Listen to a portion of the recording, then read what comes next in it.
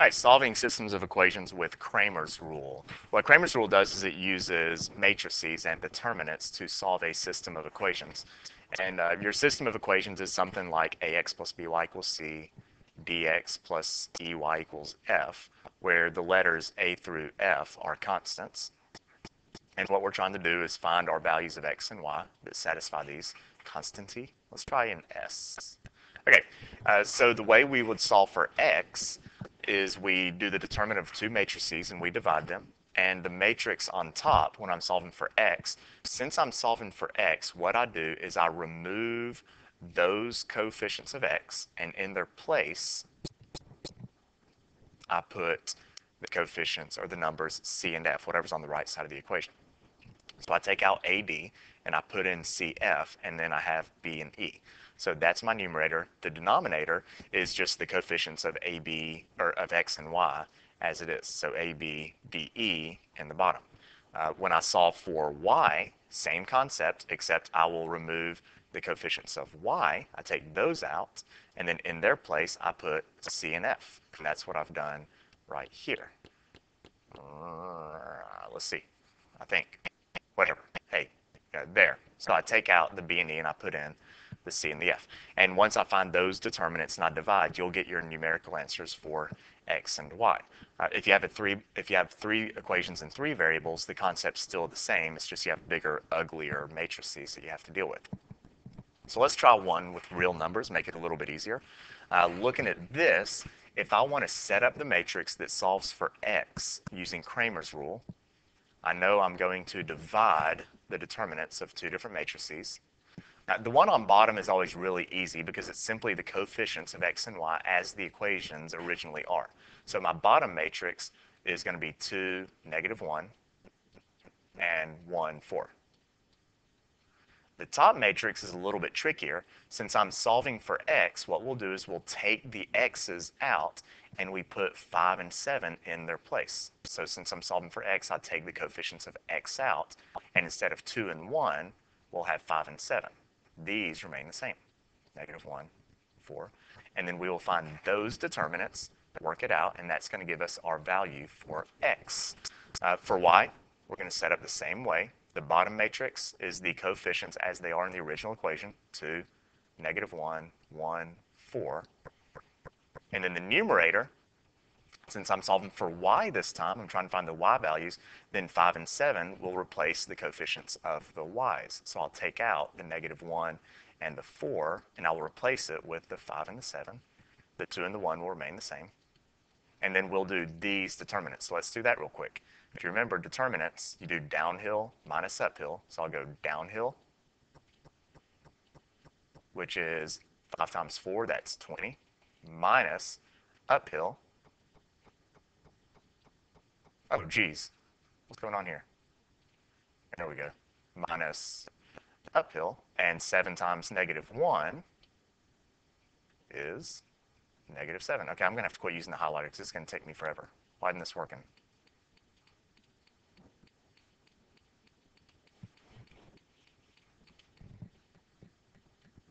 Jeez. Okay, I think it's finally going to work. Okay, so 5 times 4 is 20 minus 7 times -1 is -7. Oh, pen. -7. There we go. Divided by 2 times 4 is 8 minus 1 times -1 is -1. And then we work that out. 20 minus -7, that's 20 plus 7. 8 minus -1 is 9. 27 divided by 9 is 3. So that's what x equals. Do the same thing for y. 2 times 7 multiplied downhill minus 1 times 5 multiplied uphill divided by 2 times 4 minus 1 times -1.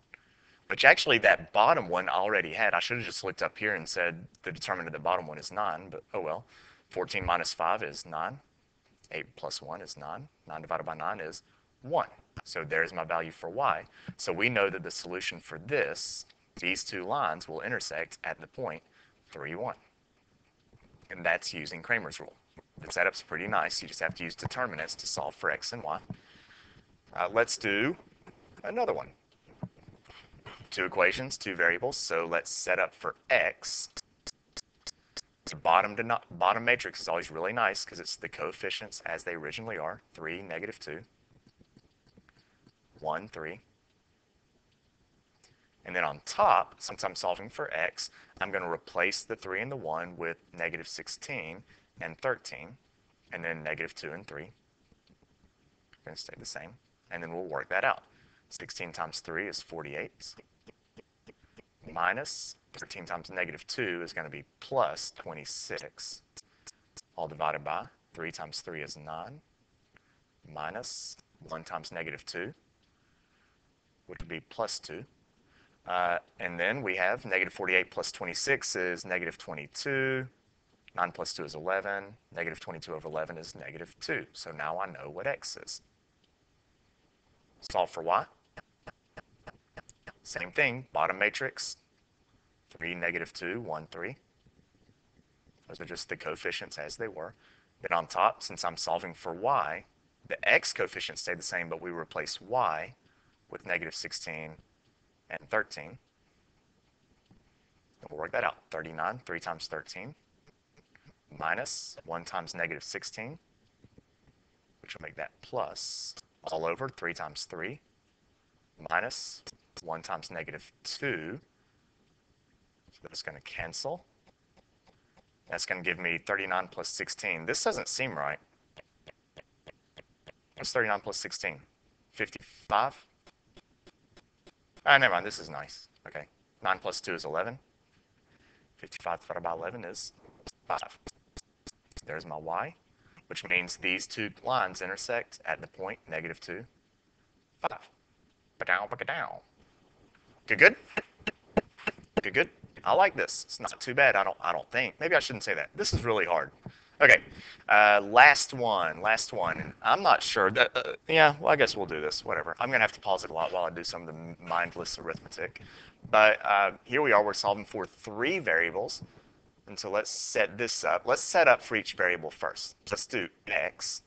And x is going to be, let's see, well, my bottom matrix is going to be my normal coefficients. So -1, -2, and 4. 3, -6, and 1z. 3 minus 6y plus z, 2x, plus 5y, so positive 5. There's no z, so we need to put a 0 place filler. And then the numerator, since I'm solving for x, we're going to replace these x values with these numbers on the right side. So 12, 15, and -1. We'll replace those. And then we'll do -2, -6, 5, 4, 1, 0, and we will find the determinant of the top, determinant of the bottom. We'll divide. That'll give us our answer. For y, same thing. Now I'm going to cheat because I don't want to have to write all this over again. I'm going to copy and paste that because that is what's going to go in the, oh geez, what just happened? What did I copy? What's going on here? Hang on. There, got it.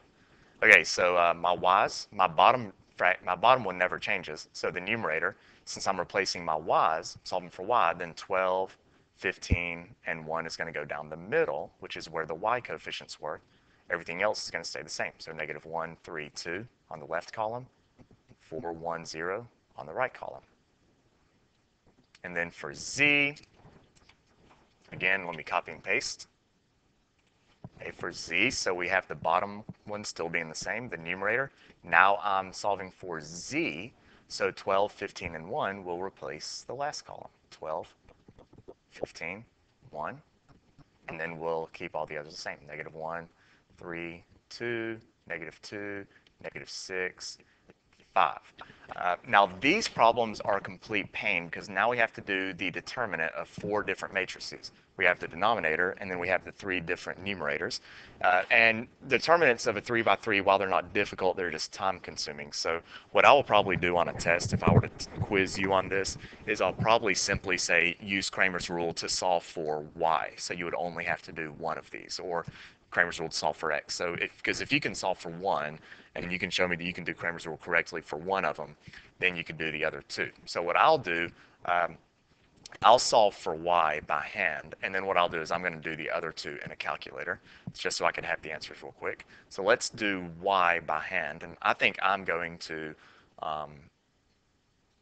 simply recopy the first two and do my determinant this way. So bring down the 1, 3, and the 2, and then the 12, 15, and the 1. Our other option would be to do expansion by minors, which I don't really feel like doing right now. So y is going to be, let's see, multiplied downhill, negative 1 times 15 times 0, which is 0. 12 times 1 times 2 is 24. And 4 times 3 times 1 is 12. Minus, and then we'll multiply uphill. 2 times 15 is 30, times 4 is 120, plus 1 times 1 times 1 is negative 1, so I'll change that to minus 1, and then 0. In my denominator, again, I'm going to copy those first two columns, negative 1, 3, 2, negative 2, negative 6, and 5. And the good thing is once you get that first denominator, you have the other two as well. Let's see, so I'll multiply that. 1 times negative 6 times 0. Negative 2 times 1 times negative 2 is negative 4. 4 times 3 is 12, times 5 is 60. Minus, and then we'll multiply uphill. 2 times negative 6 is negative 12, times 4 is negative 48, plus 5 times 1 times negative 1 will be negative 5, and then 0.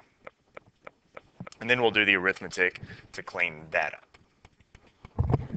All right, I just spent about 15 minutes looking at this thing, wondering why the heck it wasn't working. And this is a good example of why you need to be extra careful with your work. This number down here is a negative 1, and when I replace it with my y's, I put a positive 1. So my numerator is wrong as far as the determinant is concerned.